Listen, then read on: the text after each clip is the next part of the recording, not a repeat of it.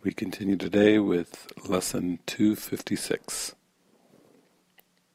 God is the only goal I have today.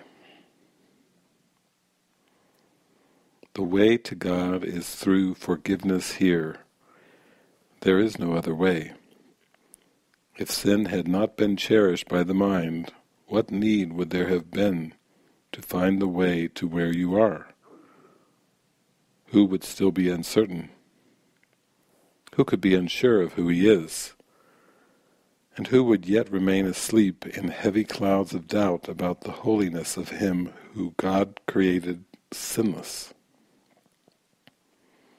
Here we can but dream. But we can dream we have forgiven him in whom all sin remains impossible. And it is this we choose to dream today.